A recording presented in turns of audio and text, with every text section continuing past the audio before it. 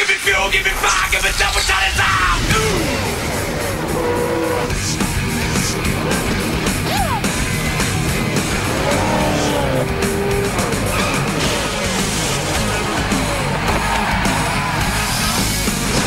And welcome to New Hampshire Motor Speedway. That's right, it's time for the Camping World RV Sales 301.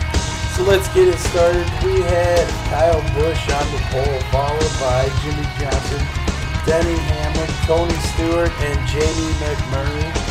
So what I need you to do is leave me a comment on who you think will win this race, and if you get it right, your YouTube channel name will be added to one of my videos on Monday.